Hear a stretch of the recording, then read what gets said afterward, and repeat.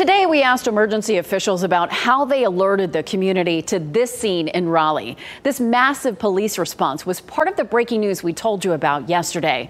Officers saw a man with a gun walking along Millbrook Road near Glenwood Avenue, and police asked Wake County to send out this emergency alert so anyone in the area received it on their phone. WRAL's Matt Tallhelm is live now in Raleigh to explain how that decision is made and how often we're going to see these alerts go out. Matt?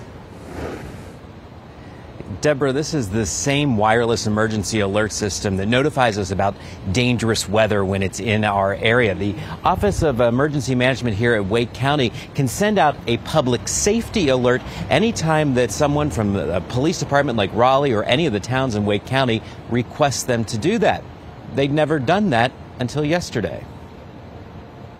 And my wife said that, be careful, there's an alert, there's a gunman out, in our neighborhood. Jim Espy's wife called him with that caution while he was away from home after her cell phone buzzed with a warning. The alerts that you get, they're so loud you can't possibly miss them, I don't think. It warned people in businesses and neighborhoods near this scene to stay inside. This is where police spotted a man with a gun run into the woods and fire a single shot that they say took his own life. And it was so helpful to know. There's people that are out walking or riding their bikes or on their decks or in their backyards, little kids running around. Raleigh police requested the public safety alert go out to any wireless phone within a half-mile radius. The WRAL data trackers found that had the potential to get the word out to roughly 3,500 people who live within that zone. And it may have reached even more, since the system is set to send the message to any phones that cross into the boundaries of the warning. All of the cell phone companies through federal law are required to be able to send that out to anybody's phone that fall within that area. Darshan Patel is with Wake County Emergency Management. He's the one who pushed the send button on that first alert.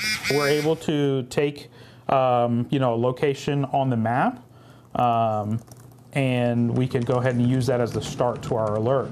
Through a system that's almost as simple and quick as sending a tweet. And then we're able to actually add in all the details. Raleigh police faced criticism last October for not activating an alert during the mass shooting in the Hedingham neighborhood. Patel says lessons learned from that and other incidents are helping improve how they alert the community to a threat.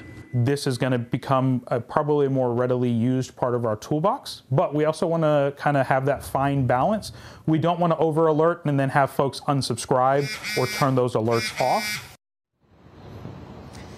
And I asked Raleigh police why they decided to send out an alert in this latest incident. They said it's because they didn't know the intentions of that man who was spotted with a gun going into the woods there and then firing that shot. They said they wanted people to shelter in place because they didn't know what could happen there. Wake County is also encouraging people to sign up for Ready Wake. That is a separate alert system that you can opt into, and it'll send out certain alerts, whatever you want to get them for wherever you want them to be notified for your location. Nice tools to try to keep people safe. Matt Tallhelm, live in Raleigh. Thanks, Matt.